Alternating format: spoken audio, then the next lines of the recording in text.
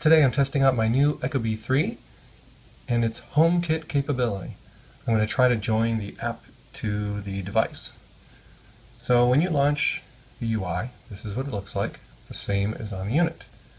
But what I want to do is go back to that main screen and tap the little plus at the top left that you can barely see. Add HomeKit. This is my first time trying this. Tap Select. Tap on Next.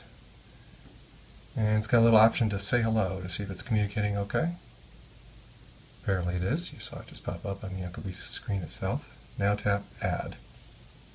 Now let's see what happens. Okay, 1, 4, 2.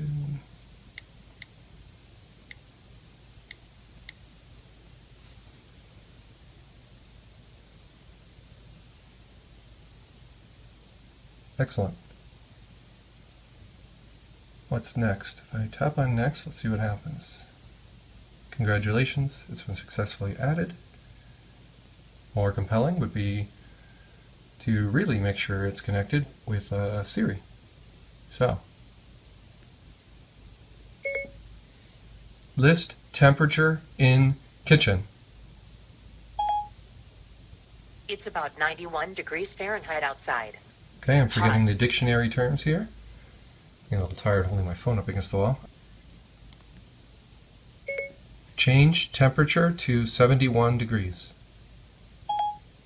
Okay, Paul, I set the thermostat to 71.1 degrees. It worked. Nice.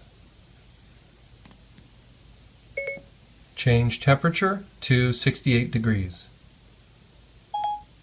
Okay, Paul, I set the thermostat to 68 degrees. So you'll see the number on the right changed without me tapping it. Normally you gotta tap and grab.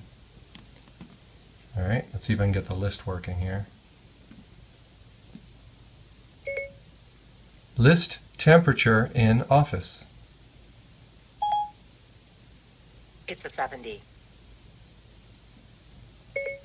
List temperature in kitchen. It's at 70. Terrific.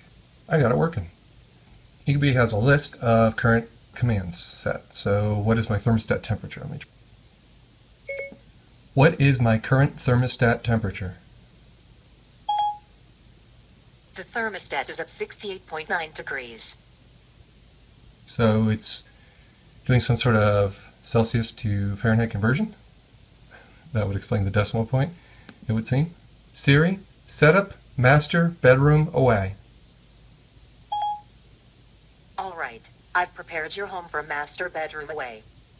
And it went to 74 degrees, so it did work.